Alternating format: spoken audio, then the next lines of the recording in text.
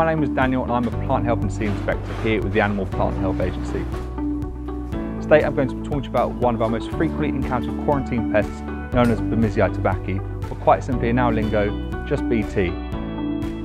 Around the world, BT is also known as the silverleaf whitefly and also tobacco whitefly. So why is BT so important in plant health? It is one of the most economically damaging agricultural and horticultural pests in the world. This is partly due to its ability to adapt to a wide range of environments. It's known to feed off over 800 different plant species and vector more than 110 plant pathogenic viruses. In 2020 alone, Plant Health and Seed Inspectors across the UK intercepted the pest 243 times. Originally, BT was considered to be a pest of field crops in tropical and subtropical regions, but nowadays, due to increases in international trade, it can be found worldwide, including in many glasshouses and greenhouses all across Europe. Most commonly in the UK, we tend to find BT on leafy vegetables such as basil, growing plants such as poinsettias, and in field crops such as the aubergine. One of our main causes of concern with BT is its ability to spread a disease known as the tomato yellowleaf curl virus, or TYLCV. Quite simply, this disease does exactly as it says on the tin and causes a curling and yellowing of leaves in tomato plants, but it's also known to affect the common bean and petunias. Funnily enough, while aubergines may be a host of the plant, they're actually resistant to the disease. So now we know a little bit about BT, we need to know what it looks like. BT isn't a single species of whitefly, but it's a group of at least 40 different organisms that are indistinguishable. BT looks radically different at each of its life stages, so let's take it step by step. Step 1, the eggs. BT like to lay their eggs on the underside of leaves. These tend to be a browny yellow colour, and you need to have the eyes of an eagle to see these with your naked eye, as they're only 0.2 millimeters in size. Step 2, the nymph.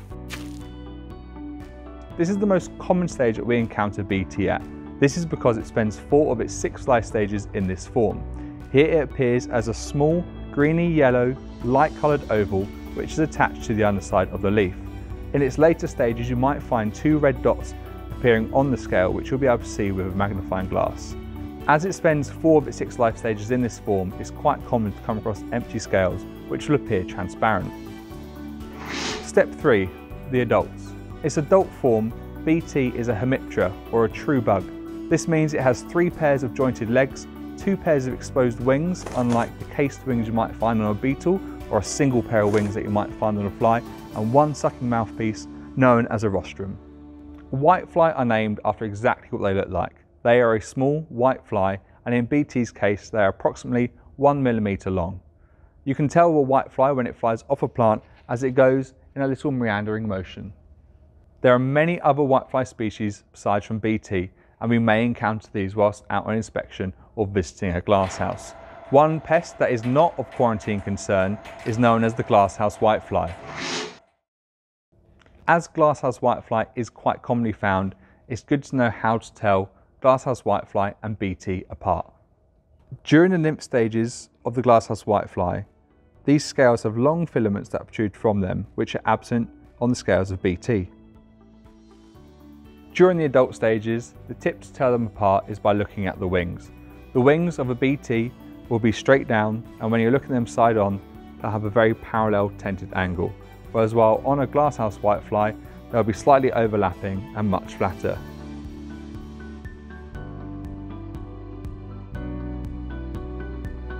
Now here's some top tips and tricks for finding BT. Tip 1, lighting is key. Ensure the produce or plants you are looking at are well lit, and move the leaf back and forth so the scales catch on the light and slightly glisten. Tip 2, give it a rub. Scales are well bonded onto the underside of the leaves. If you brush it with your finger and it doesn't fall off, it's likely to be a little critter and not a piece of sediment or a seed.